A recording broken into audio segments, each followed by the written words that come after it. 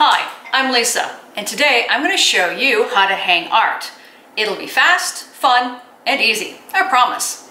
Using a pencil, piece of paper, and a small piece of artwork like this. Mine is featuring one of my favorite haunts in New York City. On the back side is a little hole right here that is included in the frame. Now what I want to do is I want to hang this piece of artwork in my new apartment. And I'm going to bring it over here and kind of adjust it. Do I want to hang it up here? No, that's too high. So let's bring it down here where I can enjoy it as I open the cabinet door. Bring this back over here, and I'm going to align the frame to the top of the paper. I'm going to outline the frame on the paper. Again, pencil, pen, or even lipstick, whatever you have on hand, just make it count.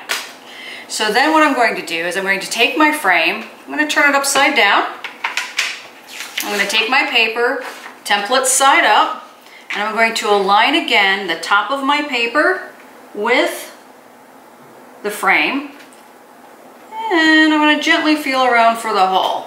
This isn't exact science. So what I'm going to do is take my paper with my pencil, I'm going to bring it back over here, and I'm going to roughly say, okay, I think I want to hang my piece here. So I just take my paper, my pencil, mark a hole on the wall, voila. With my trusty hammer and my nail, I'm going to just pop it in here like this.